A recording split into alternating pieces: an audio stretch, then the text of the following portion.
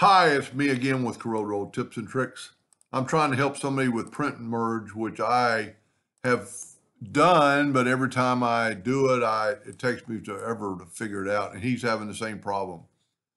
So when you do print merge, you're going to get, and he's doing 67 of these. I'm sorry that I'm really no help in this, but if I was doing 67 of them, I would just do it this way, and like if you have 67 pages, just keep moving them off your page or copy them and bring them into your page.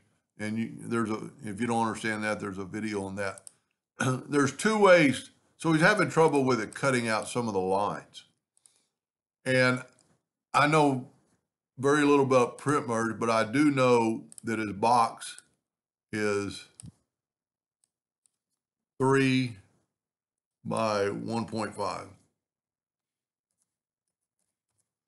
And for the one I'm doing it for, change your drawing to hairline in red, so you'll know it's a cut line, and then put it to the top of the page. So I'm going to show you two ways. One of them is one of my mentors' script or a macro called tag cuts.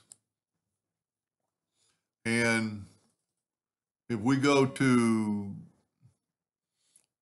global macros, recorded macros, no, I guess it's down in here.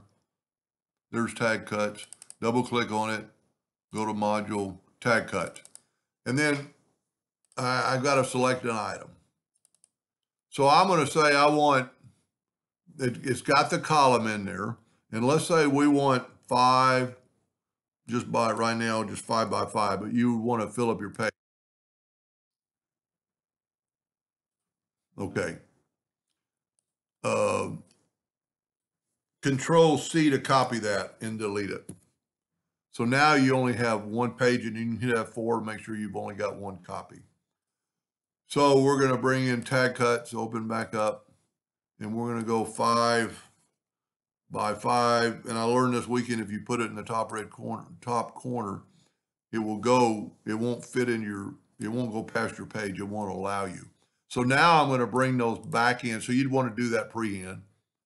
And there's your item. Now, the downside in this is these are hollow spaces because they're individual lines. If we go to object, group, and ungroup, and if you don't want to download tag cuts, we can do it a separate way. Let's just do it without tag cuts. Pretty easy. Just draw you a line from there to there and make it as however long you want. And it is, see the back again going to, and you need to use RGB red. Let's just delete that. And then we're going to move this down 1.5 inches. So I'm going to Control D. Tag cut is really cool, but you can do it like this and make multiple pages and then draw you a 2-point line. And whenever you do that, sometimes see how it's connected to the other boxes. So draw you a 2-point line out by itself, and then make it red, and then get your 4-point cross and put it there. Now we're at 3 inches for a box. So Control D and move that over. And we got that many, but we got too many, but you can make it whatever size you want. Now this is a pain, but once you get the hang of it, it's really pretty fast. We don't want to ever get rid of these lines, but we do want to go ahead and group them together, Control G. Because now I'm just going to do a couple of them. So now I'm going to take the Smart Fill tool on a yellow, and I'm just going to fill in the first line, and I'm going to grab all those, and I'm going to go to Object, Order, Backup Page. And really, I should group them together so we can get rid of them in a minute. No, I don't want to group them together yet. So now I've got individual boxes.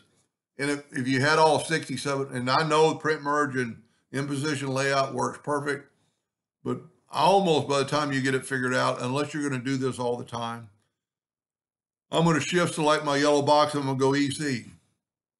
I'm going to shift select my yellow box, and I'm going to go CE, either one.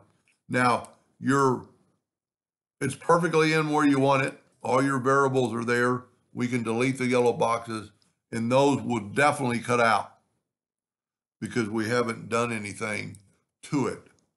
But tag cuts would be your friend on this. Let's just, well, let's move these out of the way.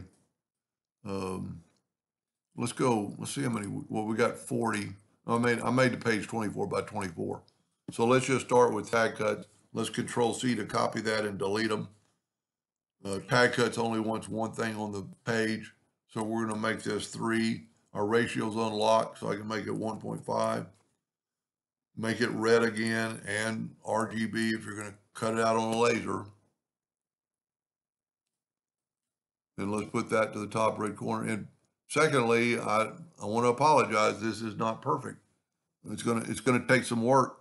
But I just Roy Brewer and probably only a couple of the people that do this a lot know how to do this and get it done right. But we're gonna open tag cuts back up, and if you don't have tag cuts, it's ask for it, and I will send it to you. Roy made it. We're gonna go to Tools, Script. Yours might say Macros. And we're going to go back to tag cuts. And this time, I got to select the item. And let's make it 7 and 10 and create. Tag cuts created all that and then hit exit.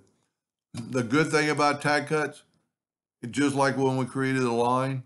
If you will select this all and go up to order, or excuse me, group and ungroup it, these are individual lines, so they're only going to cut once and not cut between there.